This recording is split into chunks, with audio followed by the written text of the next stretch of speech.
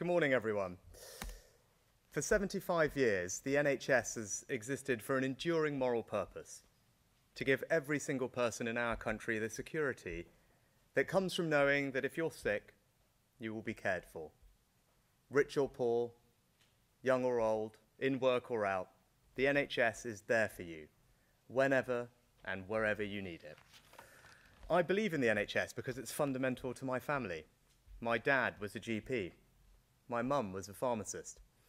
And I saw from an early age the difference they made to the community where they lived and worked, and the difference made by the hundreds of thousands of others who sacrificed so much for so many in the service of that higher purpose of protecting our nation's health. But while that purpose has never changed, what has changed are the challenges facing the NHS. Our society is growing older. The burden of illness is changing. And all of this will put pressure on an already overstretched workforce. A couple of weeks ago, I joined doctors and nurses on the late shift at Watford General Hospital. I saw courageous, hard-working men and women doing extraordinary things in difficult circumstances. And they told me the same message we hear time and time again from leaders in the healthcare sector and the public. We need more doctors and nurses to ease the pressures, and we need reform to free them up to do their jobs properly. And they're right. Governments from all parties have ducked the challenge for decades. It just isn't right that we don't train enough people here at home to properly staff our National Health Service. Now, overcoming this won't be quick or easy. It's only possible because of the difficult decisions we're taking elsewhere to cut the debt. And by prioritising the NHS, there will be other things that we can't afford. But the NHS is too important. So we're making the tough calls and doing things differently to protect the long-term future of the NHS and this country. Already we've made progress, with more investment in the NHS than any government before, including up to £14 billion extra for health and social care over the next 2 years. We've not only hit our manifesto target to recruit 26,000 more primary care staff, we've done so 1 year early. And we're very close to meeting our promise to recruit 50,000 more nurses.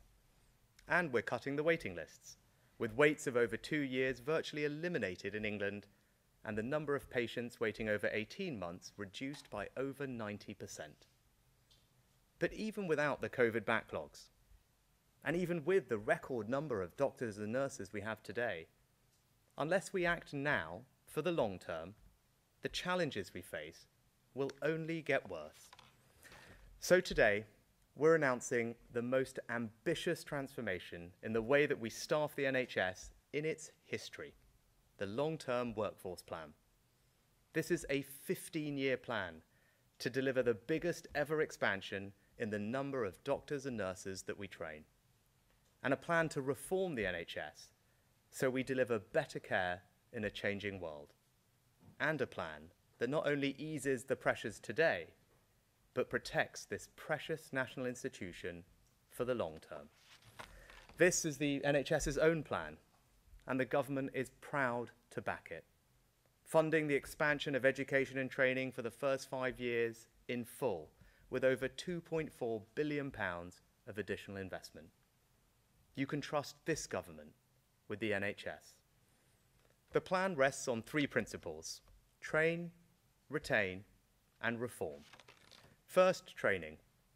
We'll double the number of medical training places by 2031, focusing on areas where there are too few doctors today. We'll train over 24,000 more nurses and midwives a year, and increase the number of GP training places by 50%. In time, this will allow us to reduce our spending on temporary agency staff by £10 billion and cut the need for international recruitment. Today, the proportion recruited from overseas is around 1 in 4. With our plan, it will fall to just 1 in 10. Second, doctors and other clinicians can spend a lifetime gaining invaluable experience. We want to hang on to those skills for as long as we can. so we'll retain more of our dedicated workforce, keeping up to 130,000 more staff in the NHS over the next 15 years. We already offer best-in-class pensions, and we've just dramatically cut the tax on pension savings, a move that has been called transformative. Now we're going to modernise the pension scheme so staff can partially retire or return to work much more easily if they wish to. And we're going to improve conditions right now for those who gave so much during the pandemic. To do that, we're improving culture, leadership and well-being, giving staff more flexibility and control, and investing in their professional development. Finally, we need reform. It's not enough just to have more doctors and nurses. We need to change the way they work so that they can deliver better care for patients. Now, partly this is about seizing the opportunities of new technologies like AI, or just look at virtual wards, which use technology to allow patients to recover at home, providing a better service at lower cost. But we're also going to expand new roles like nurse associates and physician associates so that the most qualified staff can focus on patients with the most complex needs. We're going to drive the biggest ever expansion of apprenticeships in the NHS so that 1/5 of all clinical training will be offered through degree apprenticeships, helping to bring staff into the NHS from a much wider range of backgrounds. And will give staff in the NHS more opportunities to progress, such as becoming a nurse or a doctor, as well as making sure that the workforce of the future has the advanced knowledge they need to care for our ageing population. Now, taken together, these changes will raise NHS productivity, so patients get more and better care for the same money. So, training, retention, and reform. That's our plan to build the healthcare workforce of the future and secure the NHS for the long term. Next week marks the 75th anniversary of the NHS. For every minute of every day of every one of those 75 years, the NHS has been kept going by the millions of people that have worked for it. To them, on behalf of a grateful nation, I want to say thank you. I feel a powerful sense of responsibility to make sure that their legacy endures and to make sure that the NHS is there for our children and grandchildren, just as it was there for us. And that's what today's plan is all about. More doctors, more nurses, better care for all, today and long into the future. Thank you. I'm just going to hand over to Amanda. Thank you. Thank you very much, Prime Minister. So it's a real pleasure to be with you here at the launch of the first ever NHS long-term workforce plan. As the Prime Minister has just said, the Health Service reaches a major milestone next week, the 75th anniversary of our founding. The publication of this ambitious and bold NHS plan feels, however, an even more significant moment than that anniversary, because it's the first time since 1948 that we have been asked by government to produce a long-term comprehensive assessment of our staffing needs and a plan to deliver them. So I would like to thank the Prime Minister and the Chancellor for wholeheartedly backing the plan and kick-starting delivery with significant investment that will fully fund record numbers of training places for doctors, for nurses and for other staff needed over the next 5 years. This is a once-in-a-generation opportunity to improve patient care by putting staffing on a sustainable footing. And I would like just to take this moment to thank all of my colleagues across the NHS and beyond who have worked so hard with us to produce it. Your input has been invaluable. The NHS can do nothing without its staff. The last few years in particular have shown, I think, again, just the brilliance of our staff, caring for over 1 million people with COVID in hospitals, delivering the biggest vaccination programme in our history, dealing with the busiest winter on record, as well as making progress on backlogs and on cancer diagnoses. However, we already have 112,000 vacancies, and as we know, our population is going to grow, it's going to age, and as new treatments and therapies come online, the demands on the NHS and on our workforce are only going to increase. Since the foundation of the NHS, we've relied on the skills and dedication of staff who came here from the four corners of the globe to care for patients, and there will always be a place for them in the NHS. But demand for healthcare workers is increasing and will continue increasing across the world. So doing nothing is not an option. And as the Prime Minister has said, we're not going to do nothing. Instead, we are going to do the boldest set of changes for workforce ever in the history of the NHS. We will increase the number of homegrown doctors, nurses and other staff as part of the biggest workforce expansion in our history, and we will draw on the widest possible pool of talent by expanding new routes into the profession so more people can get a nursing or a medical degree without going to university full-time. But recruitment is only part of the answer. We will also retain more of the staff we have and reform the way that they train and work, so we're making the most of everyone's education, skills and experience. Better opportunities for career development, improving flexible working options alongside government reforms to the pension scheme should mean around 130,000 more staff stay working in NHS settings longer. Changes in technology and new treatments will change the way we work in future, as well as the numbers and the roles that are needed in the future. So from care closer to home with medicines available on the high street and more staff receiving training to spot early signs of cardiovascular disease, cancer and stroke, through to those colleagues working in virtual wards and beyond, this plan is not just good news for NHS staff, it is good news for patients too. And this plan will be regularly updated to ensure we stay on track to deliver the workforce we need to deliver the best possible care now and into the future. Working in the NHS is not always easy, as the last few years in particular have shown, but it does offer a huge variety of careers with more than 350 different roles within the NHS. So I would like to close by urging anyone thinking about making a change in their career or at school or university thinking about what to do next to consider an opportunity for a career in the NHS. Thank you, Amanda. Well, brilliant to hear from the CEO of the NHS. We're now going to hear from Steve Powis, the NHS Medical Director. Steve, over to you. Thank you, Prime Minister. So, as Amanda has said, this is a very important day, indeed an historic day for the NHS, for all who work in it, and of course for the patients that we all care for. I know it takes a team to care for a patient, so not just doctors like me, but nurses, physios, therapists, porters, cleaners, the list goes on. So growing the workforce will help to ensure that that team have the time they need to give the standard of care that they want to provide and that they've been trained to give. We also have the opportunity to recruit, train and work differently in a way that is both rewarding for staff and also more productive for patients and for the country. So, like the Prime Minister and like Amanda, I really truly believe this is a landmark day for the NHS, just ahead of our 75th anniversary.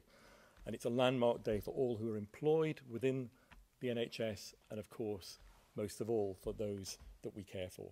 Thank you. Thank you, Steve. I'd like to take some questions from the media. Can we start with the BBC, please? Thank you, Prime Minister. Hugh Pym, BBC News. Work on this plan was at least underway early last year. Why has it taken so long to get it launched, and have you lost valuable time there? And a quick second one, Lord Goldsmith has resigned this morning criticising you over the environment. What's your reaction, and did you ask him to apologise over his comments on the Privileges Committee? Thank you, Hugh. Look, quickly on Lord Goldsmith, he was asked to apologise for his comments about the Privileges Committee because I felt that those were incompatible with his position as a minister. He's obviously chosen to take a different course. I accept that. I'm proud of the record of this government and indeed of Zach in government making sure that we tackle climate change and protect our natural environment. I think the UK has played a leadership role globally, and we will continue to do so, as you will see.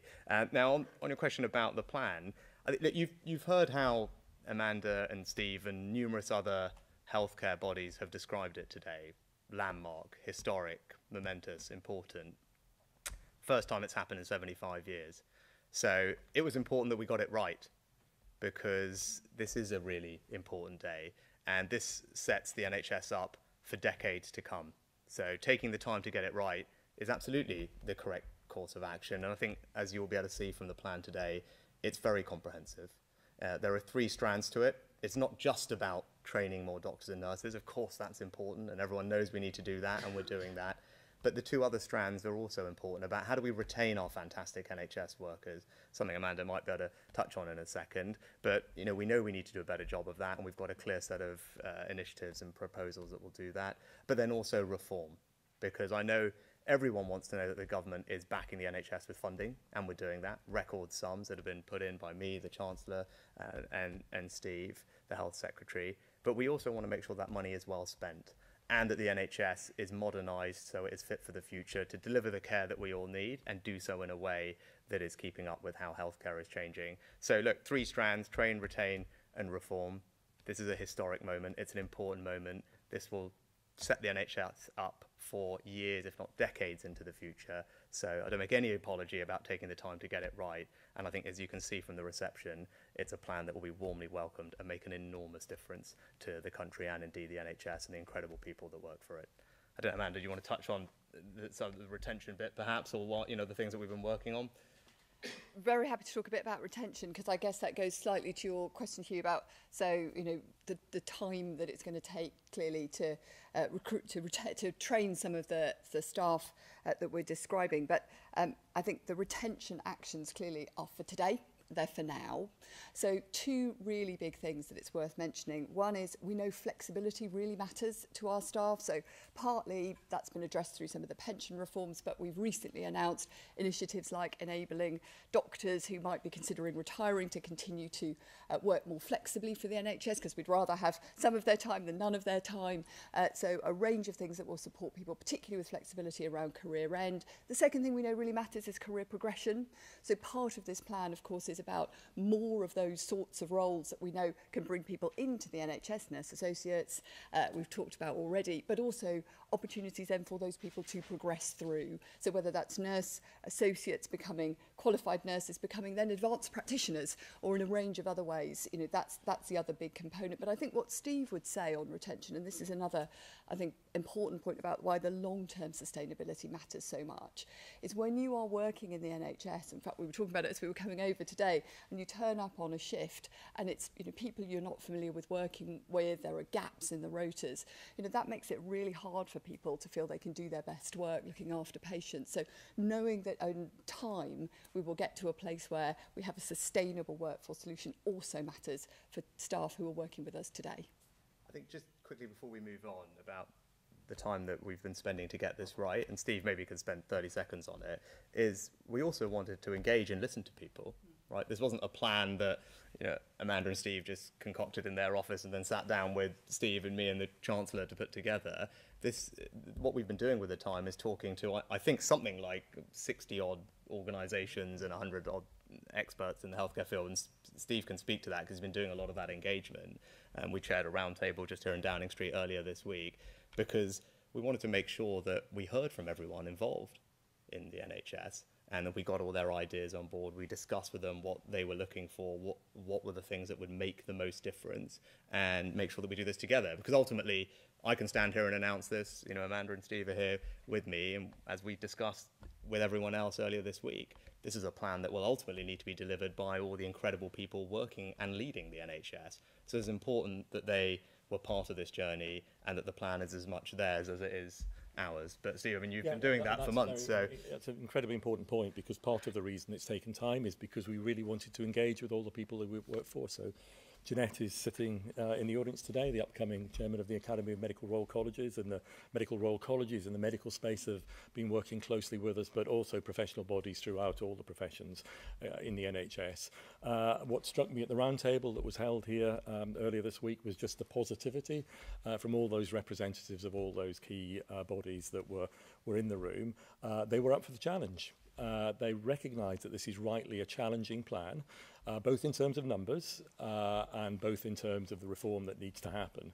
But they were up for it. I've been talking to leaders of universities, university leaders who were in the room as well, earlier this week, to the GMC, who's a regulator on the medical workforce, on the ambition to shorten the curriculum for medical students, to introduce apprenticeships, to widen the access for people coming into medical schools. They are really up for it. Yes, it's going to be challenging over the 5-year period where the 2.4 billion is targeted. That is around the timescale it will take to build the new medical schools, to put the additional places in the system. But it's a challenge, but people are absolutely up for it, and it is entirely doable.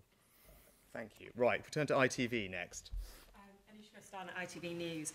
There's lots of new money in here, Prime Minister, for training, but not new money for pay. And yet we've had former NHS workers tell us that one of the reasons they left was below inflation pay rises. I just wanted to ask you, do you accept that pay hits morale in the NHS? And also, this is in the long term. What will it mean for patients who are on waiting lists now? And to Amanda Pritchard and to Steve Powis, can I just ask you about a short-term workforce challenge you're facing? How worried are you about doctors' strikes next month? And do you want to see the government do more to stop them? And Anushka, you asked about pay. Look, of course, would everyone like to be paid more? Of course they would be. But I think everyone also recognises the economic context that we're in. And our job in government is to balance all those things, make sure that we reward people fairly and well for the incredible work they're doing, particularly our NHS workers, but also make sure that we're doing things that are good for them and the rest of the country in the long term, and that means bringing down inflation, because it won't help anybody if we just take the easy course and ultimately make the situation worse and last longer. And actually, I'm really pleased that the NHS Staff Council, which represents over half a dozen unions, over 1 million NHS workers, actually voted to accept the government's pay offer, because I think they did recognise that it was fair and reasonable, rewarded their members for their hard work. And I'm very grateful to all of them for doing that, because I know that fundamentally what they care about is working really hard to deliver excellent healthcare. We wanted to reward that. The 5% pay rise for this forthcoming year, together with one-off bonuses of up to £2,000, that money is going to be hitting people's pay packets literally in the next months. It will start making a real difference to people. But it is important that we balance all these considerations, and we'll continue to do so. But also, it's the reason we can do this today is because we in government prioritise. We prioritise the things that are really important. No government can do absolutely everything. Of course they can't, and particularly not in the economic circumstances that we face now. That would be enormously counterproductive. But this is something that the Chancellor and I have known that we wanted to do for a long time. In fact, Jeremy wrote a book about this some years ago. And so we've always known we wanted to do this, and we've made sure that in all our thinking and all our financial planning that we would be able to fund this, because we knew that this was the right thing to do, and it was the country's #1 priority. It was our priority to put the NHS on a secure footing for the long term, to do the difficult thing that no other government has done before.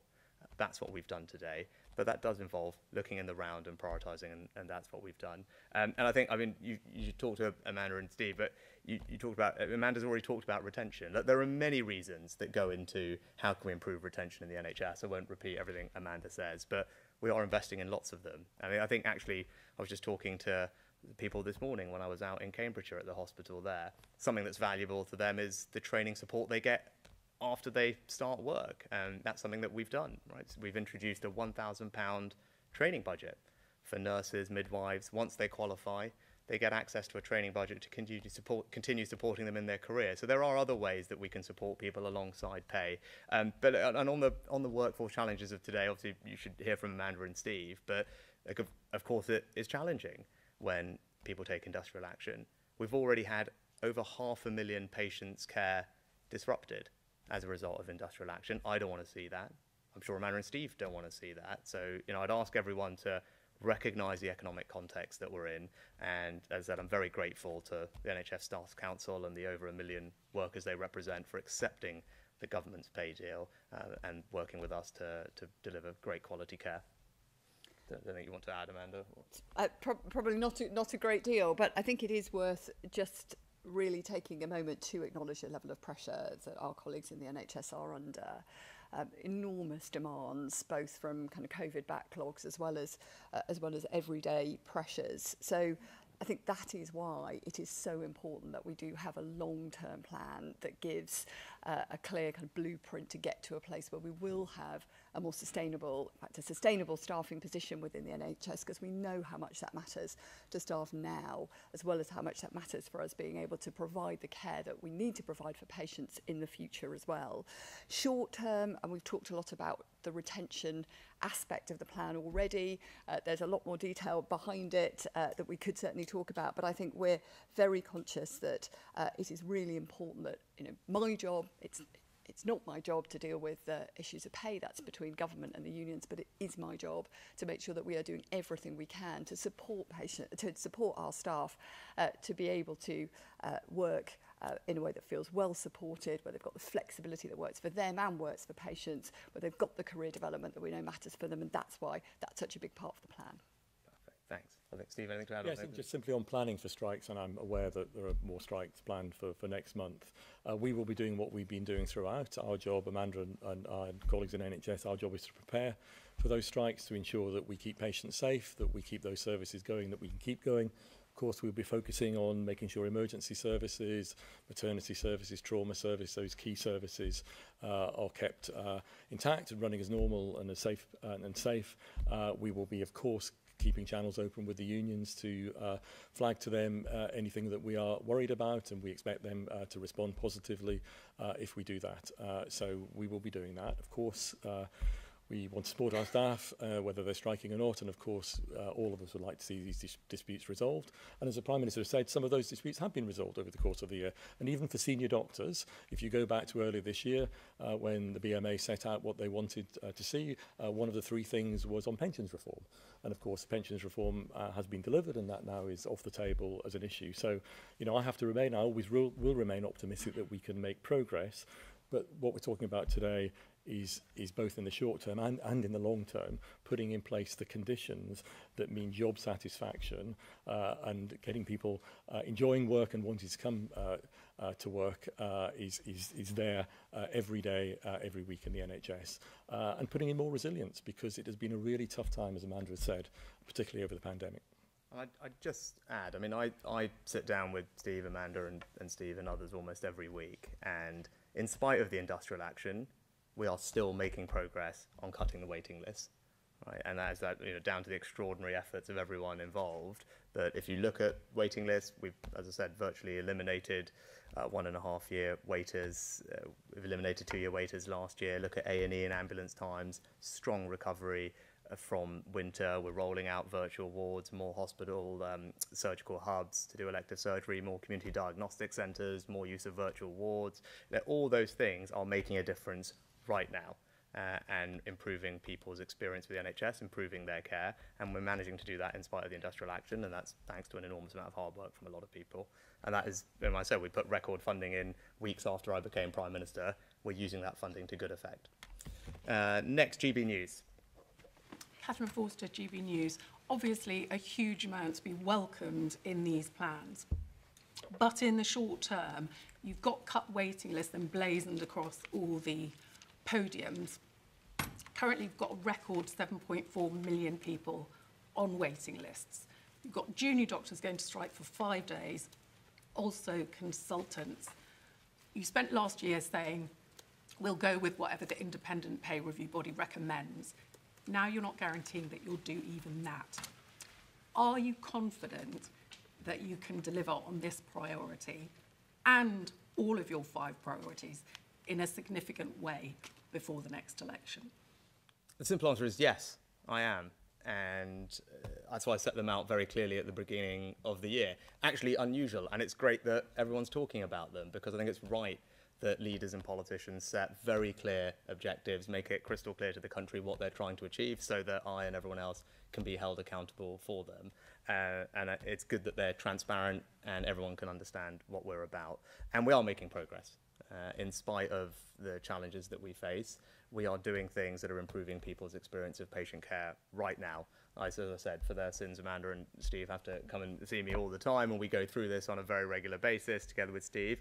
But let's talk about urgent and emergency care. Everyone remembers how challenging that was over the winter. You know, we have an urgent emergency care recovery plan.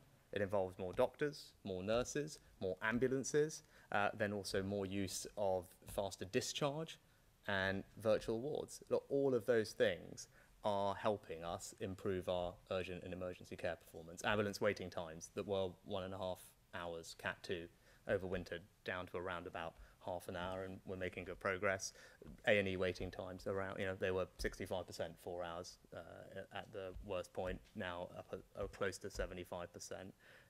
Virtual wards, Steve is doing a good job of rolling out across the country. What does that mean? Stops people from coming into hospital in the first place, gets them home quicker once they're there. Better patient care for them, improves the flow through the hospital. The money that we've put into social care, helping us discharge people quicker out of hospitals because they should be at home and need to be at home, that also helps. So the money that we've put in, that the Chancellor put in, as I said, weeks after I took office, is making a real difference. It's making a real difference right now to people. And is industrial action challenging? Of course it's challenging.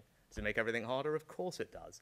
But we are still making progress. And in terms of the backlogs, we always knew that they would continue to grow. Right? There's the bounce back from COVID that we knew would happen. That was always forecast to happen. But in spite of that, we're eliminating steadily but surely the people who are waiting a very long time. Just recently, we made a significant announcement to give people choice about where they get their treatment. So from now on, when you get referred for further treatment from your GP, you'll be able to use the website or your app to select from different providers. And in doing so, you'll be able to cut your waiting times, because we know, and the research is very clear, that actually once you give that choice to people and they have the option of choosing a different hospital, it can cut waiting times by around 3 months. And that's something that we are now in the process of rolling out. And later this year, that choice will be extended to people who are already on waiting lists, and that will help us bring the waiting list down even further. So look, those are all examples of things we're doing right now that will make a big difference to people, and that's why I'm confident we will continue to make progress and people will continue to see their improvement of the NHS at all levels. Urgent and emergency care, elective and outpatients, all primary care will just continue to improve. That's what we're all dedicated to deliver, and I'm confident that we will. Telegraph. Daniel Martin at Telegraph. Many people find it very hard to get an NHS dentist. Do you think that the more dentists should work in the NHS, and is there anything in the plan which would help achieve that? The simple answer is yes and yes. So the plan has an increase in dentistry training places. Steve might want to talk to that in a little bit more detail perhaps, but that's in the plan as well. And we are aware of the challenges in NHS dentistry. We've obviously reformed the dentistry contracts. That's something we've done recently. We're allowing some dentists that are high performing to do up to 10% more than their contracted amounts. There are more dentists in the NHS today, hundreds, than there were previously.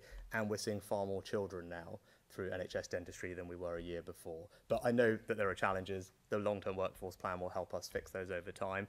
And the other thing that we are exploring is the possibility of introducing what's called a tie-in for dentistry. I mean, around about 2/3 of dentists, after they finish their specialty training, end up not doing work in the NHS.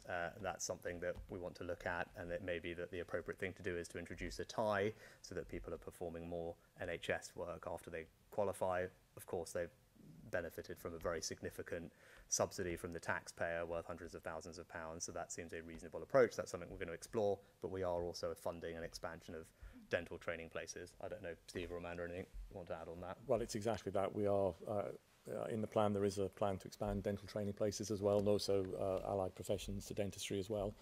So that will put more capacity and more dentists into the system over time as well. The tie-in, Prime Minister talked about, that's something that we're considering as well. But of course there are wider issues around access to dentistry, and so we are working collectively with Secretary of State and others around a dental recovery plan as well. So I guess more to come on that. we talked about this reform piece, and we haven't talked about it very much actually in the Q&A, but one of the examples of reform is in dentistry, where we can have people who are not dentists but are in as the allied health professionals, where it's I think what they call therapists or dental, one of the roles, whether we expect them to do more dental work going forward than they've done in the past, and that's one of the regulatory changes that we're looking at making. Again, it's an example of us doing things differently, modernising the health service, but we want everyone to be operating at the top of their licence, right? So the people who are got the full brand spanking degree should focus on the things that only they can do, and where we can find different roles, create new roles, change how we regulate to allow other people to perform other tasks that they are capable of doing, that's what we should be doing. That would improve healthcare for all of us and make a more productive healthcare system. And actually, we're doing that in dentistry as well as doing it everywhere else. Okay, next, Daily Mail. Thanks, Liam. One for the medics. You've got patient satisfaction at a record low. This is obviously a long-term plan. Realistically, will people start to notice any difference within the next 12 months?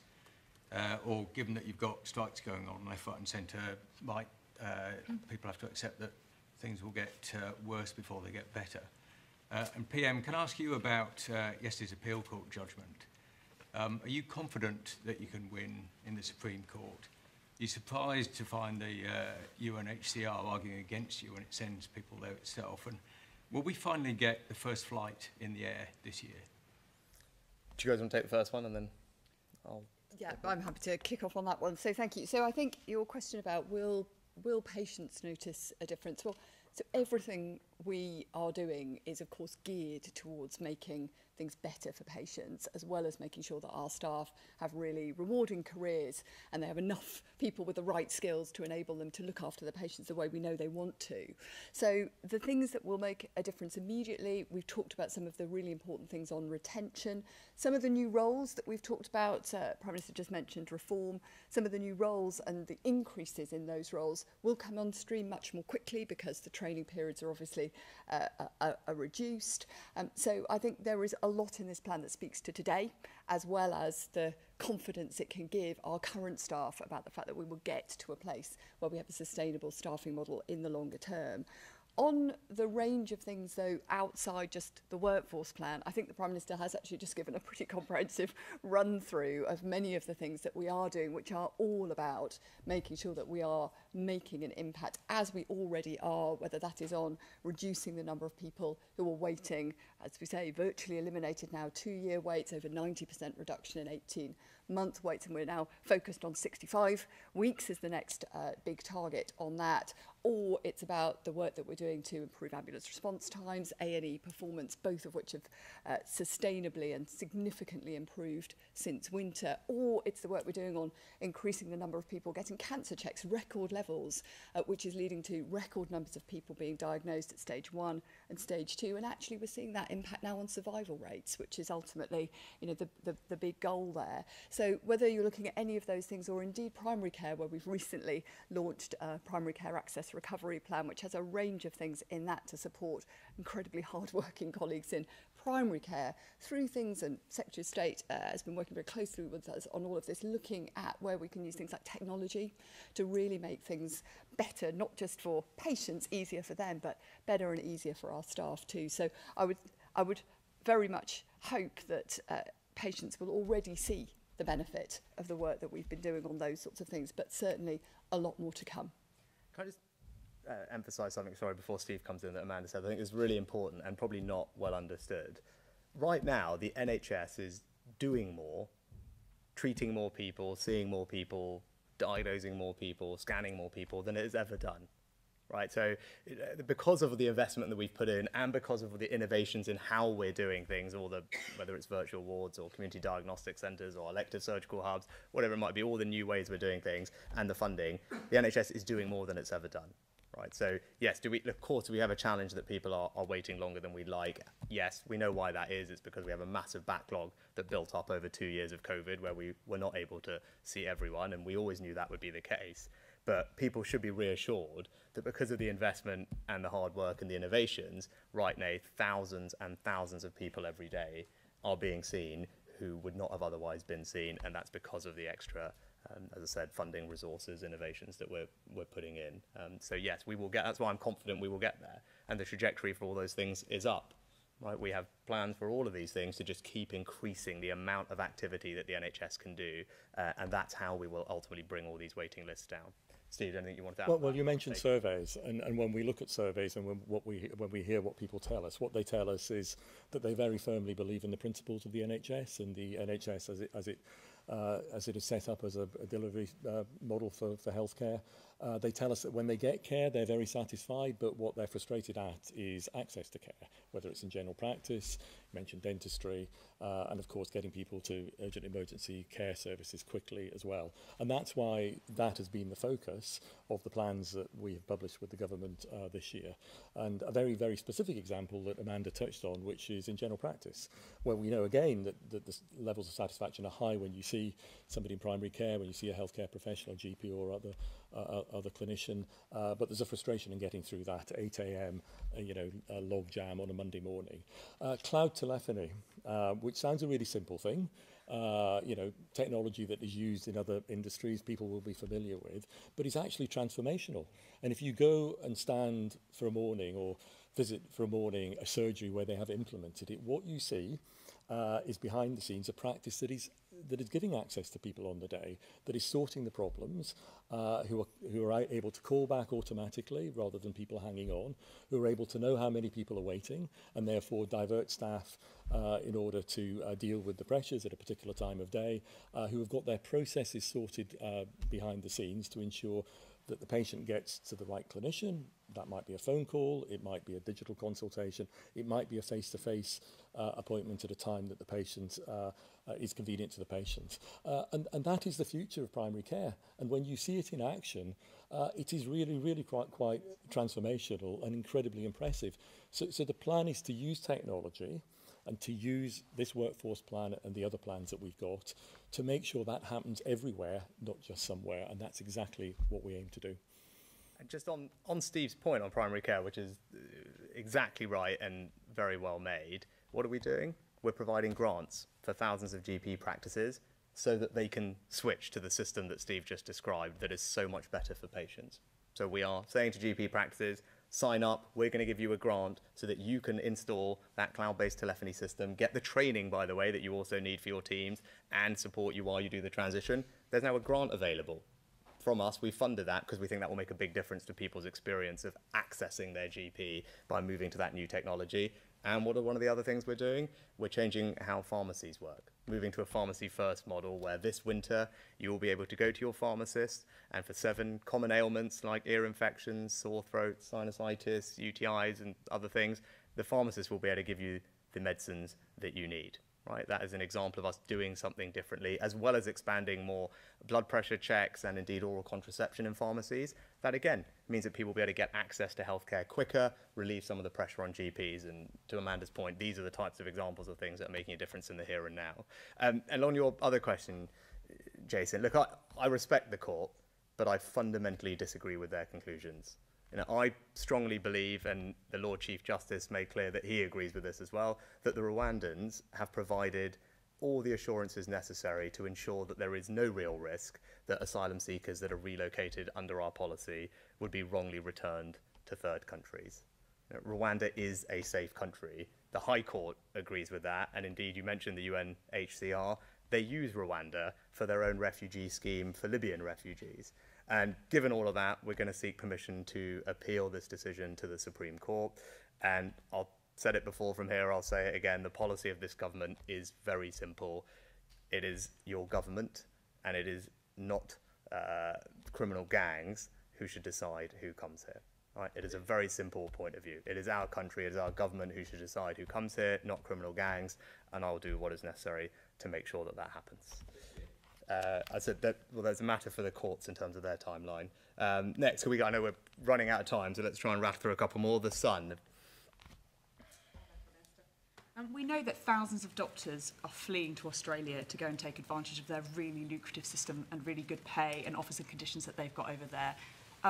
Obviously, after training in the NHS for many, many years, obviously at the taxpayer's expense, do you guys not think that there should be some form of mandatory training to keep those doctors in the NHS for longer? And just on Rwanda, if I may, what is your plan B for those Tory MPs who are saying this plan just might not work, it might not take off the ground? And how are those talks going with other countries to put in similar deals if this plan doesn't come through? Thank you. I'll do quickly both of those. Look, on your first point, look, I read all those reports as well, and I was concerned. Health Secretary was concerned.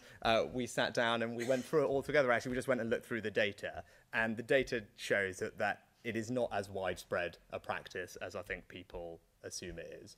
And clearly, if it was, we would look to do something, and that's why with dentistry, as we've touched on before, where we think there is a potential issue there, we are exploring as you mentioned, the possibility of introducing a dental tie-in. But when it comes to doctors, and Steve might have better numbers than me, but it was around, I think, 95% of people who, after they completed their foundation training, were still working in the NHS. So I think the scale of what is happening is not at the level that people commonly assume it is, and for that reason, we didn't think it was the right approach. But as I said, if we think there is an issue, we are prepared to take action, and you're seeing that with dentistry, where we're contemplating whether it does make sense to introduce the tie. And on Rwanda, I'm just going to repeat what I said before. Like, we are confident in our case, right? The High Court agreed with us. The Lord Chief Justice agreed with us. Rwanda doesn't even have returns agreements with other countries, and they've provided a set of safeguards and assurances to us about the treatment of refugees that will be sent there that we believe are strong. And as I said, the High Court and the Lord Chief Justice agreed with that. So we will seek permission to appeal this case to the Supreme Court, and we remain entirely confident that what we're doing is right. And it is also fair, because there is nothing moral or compassionate by allowing the current system to continue. Right? People are just needlessly dying as they try and make these crossings. They are exploited by criminal gangs. You spend any time with the people who are actually, as I've done, in the channel, picking people up, seeing the conditions that they are subject to, seeing what children are subject to, would find it very hard to justify maintaining this system. And this will always be a compassionate and tolerant country. We have welcomed almost 500,000 people here from all different parts of the world over the last few years. We will continue to do that, but we want to make sure that that compassion is targeted on the people who most need our help, and that our generosity is not exploited by gangs, and that is what our policy will seek to do. And you talk about other deals, you can already see some signs of progress there with the cooperation that we're having with the French, but also Albania, where our new returns agreement and the new approach to dealing with illegal migrants from Albania means that we have reduced the numbers by around 90% so far since that deal was signed, and we've returned almost 2,000 illegal migrants to Albania. So that, to me, shows that deterrence works. So when you can have a system where people know that if they come here illegally, they won't be allowed to stay, they will be returned, they stop coming. And that's the policy that we want to roll out more broadly. Great. Last one from The Times. From The Times. Just one quick point of clarification first about the breakdown of this 2.4 billion. How much of that is year 1, year 2, year 3, year 4, year 5, so you can just see how that splits out. And then on productivity, Amanda Pritchard and Professor Powis, you're both pretty clear in this plan that you think the productivity targets in here can only be hit if there is more money available for buildings and technology. Have you put a figure on that? And are you saying that these targets can't be hit unless there is more investment in those areas? And Prime Minister, I mean, you point out rightly that the NHS has more staff, more money than before, yet productivity has fallen. Why do you think that is? And do you agree with those who say that can't be reversed unless we spend more than we do now on beds, building and technology? No, so why has productivity fallen? Well, we had a 2-year pandemic, Chris, that impacted the NHS quite considerably and impacted how it had to work within infection prevention controls and lots of other measures that had to be introduced. So, look, of course, productivity took a hit whilst that was going on. But what I'm confident about now is that productivity will increase. It will increase because not just that we're putting in more funding, record funding in fact, but we're doing things differently.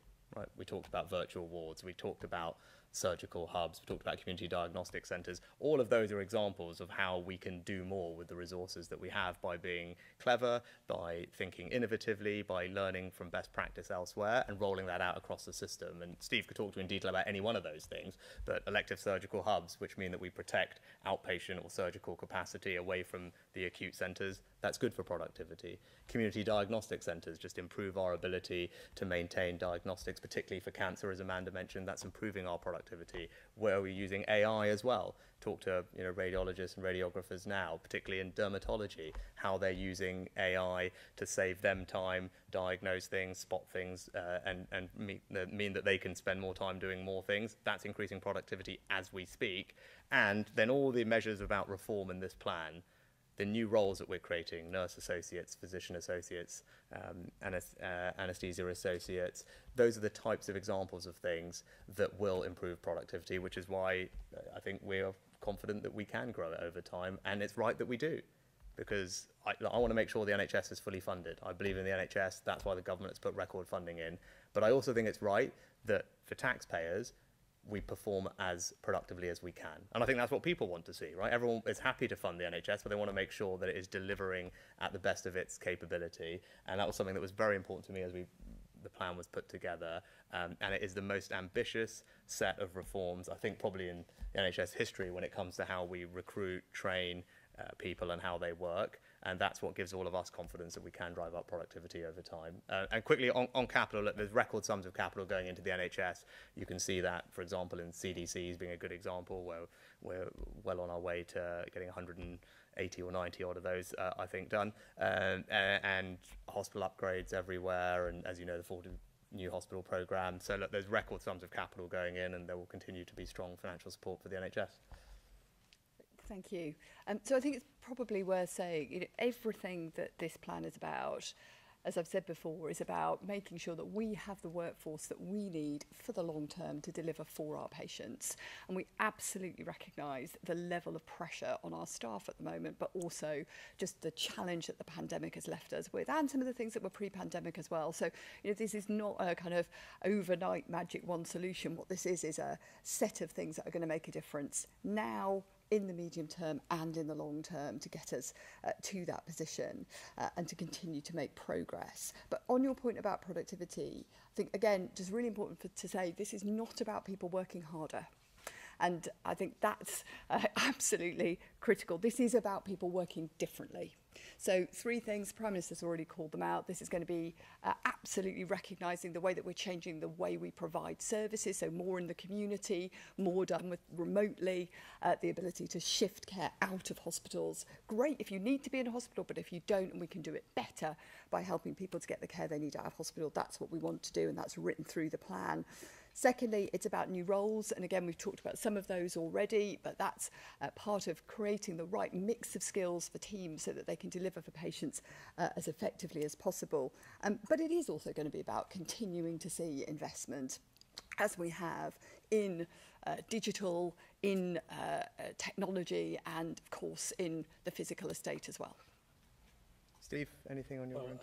Yeah, only to echo that, I think there is a great opportunity in the technology that we are seeing now, artificial intelligence, robotics, to drive productivity. We've seen productivity gains in the past by things such as reducing length of stay.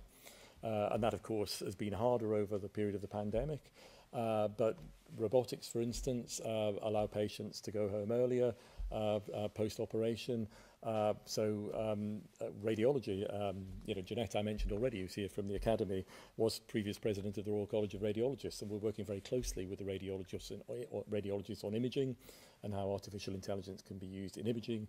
For instance, in strokes, if you have a potential acute stroke, the diagnosis now is aided through artificial intelligence, also helping the radiologists in terms of imaging. So I think you will see much more of this going forward, and there's a real opportunity in clinical areas, also in non-clinical areas as well, just in administration and automated processes to drive those productivity gains. So yes, it is an important thing. Perfect. Just in conclusion, I would just say this is an incredibly important day for the NHS and for the country. And all of you have seen the comments from different stakeholders, and it's rare that people use words like historic and momentous to describe something that government and organisations do. But I think those are the right words to use to describe what is happening today, because for 75 years, the NHS has not had a long-term workforce plan, and for the first time, it will. And it's right that everyone takes a moment to recognise the significance of that moment. And I want to put on record my thanks, particularly to the Chancellor and the Health Secretary, but Stephen, Amanda, and all the many, many people who have helped feed in to this plan, because that's what it takes for us to deliver this. I said that earlier on, but I really meant it. Like, there are over 1 million people that work in the NHS, but all the people who are involved in implementing this plan now have a responsibility and a joint collective effort with all of us to deliver the incredible things that this plan is capable of doing. And if we can do that, then we can do something incredibly special for the country and for all the incredible people in the NHS, and deliver a healthcare system that is completely fit for the future for years, if not decades to come, providing a modernised health service that is effective, that gets people the care they need when they need it, in the way that they need it. And as I said, it's an example of this government doing difficult long-term things that are the right thing for the country. It's probably one of the most significant things I'll do as Prime Minister. It's a real personal moment of pride for me to be able to support this plan, because, as I said, I think it's what the country and the NHS needs, and I'm glad that we could do it. Thank you very much.